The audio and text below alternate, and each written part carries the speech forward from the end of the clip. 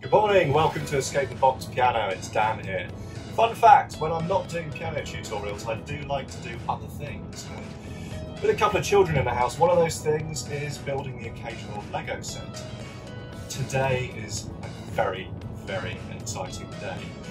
2 years in the making since Donnie Chen, also known as Sleepy Cow, released his idea on Lego ideas for a playable grand piano. Lego have finally adapted that and it is being released in their stores today. So I'm off into town to the Lego store to get my hands on a box. I think I first saw this Lego idea about a year ago and I've been excited since then for this thing to come out.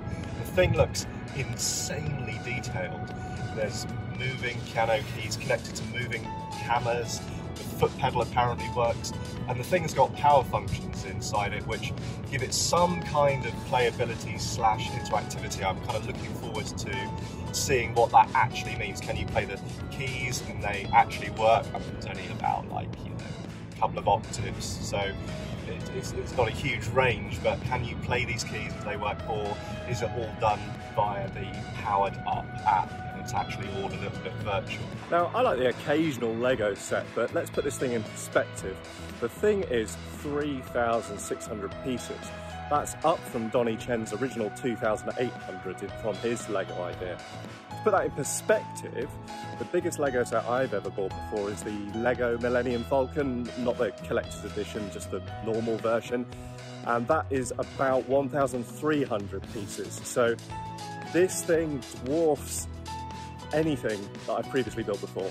Something that's a little bit curious to me is that this Lego set's actually rated 18 plus. Now, I guess that's due to the level of intricacy and the attention that you need to build the thing, but you know, I got 2 children in a house and that's not going to happen where I live. I'm definitely going to get some help building this thing.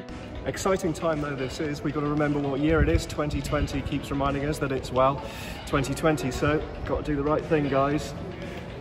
Let's go.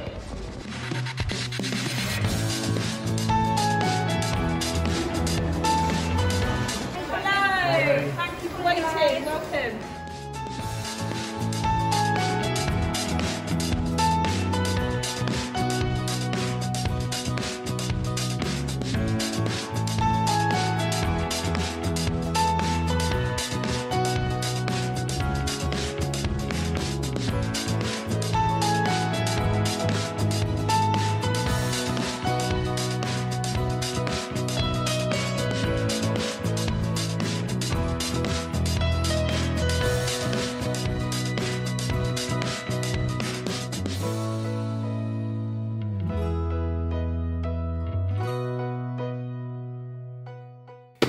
Alright, time to crack into this box and see what we got inside. Let's do this.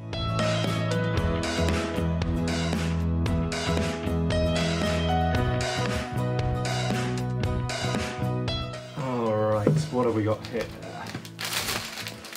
Packets and packets of Lego.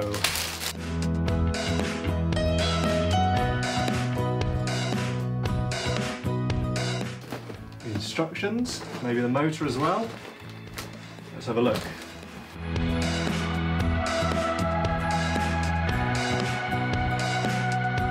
More Lego. There is a lot of Lego here.